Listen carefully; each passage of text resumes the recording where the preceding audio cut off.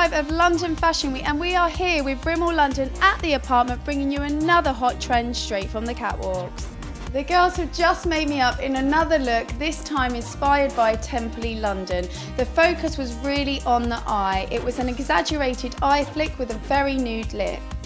The focus of this look is all about the eyeliner flick.